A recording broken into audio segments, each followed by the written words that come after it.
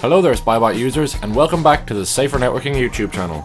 My name is Rob from TeamSpybot, and in today's video we'll be showing you how to use Spybot's new tool, Identity Monitor. Let's get started with today's tutorial.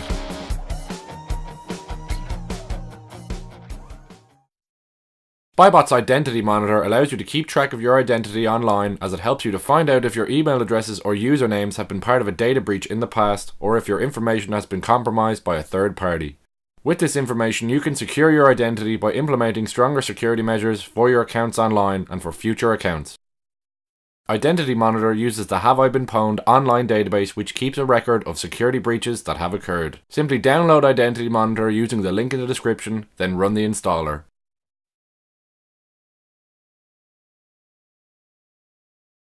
To check if your personal information has been compromised, first open Identity Monitor, then click on My Accounts.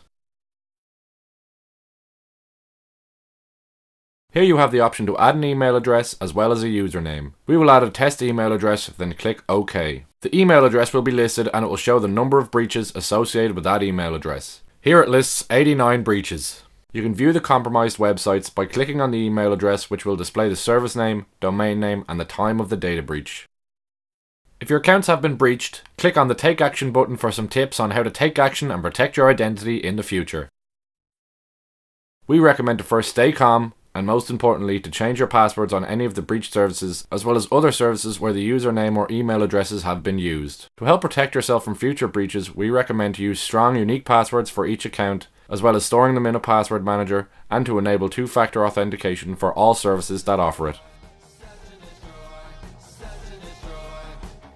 And that's it for today's video on using Identity Monitor. I'd like to thank you all for watching and hope that you enjoyed today's video. And if you did, don't forget to like, share and subscribe. If you have any comments or queries, please get in touch by sending an email to teamspybot@spybot.info or by using the request help form on the support page on our website. I've been Rob from TeamSpybot.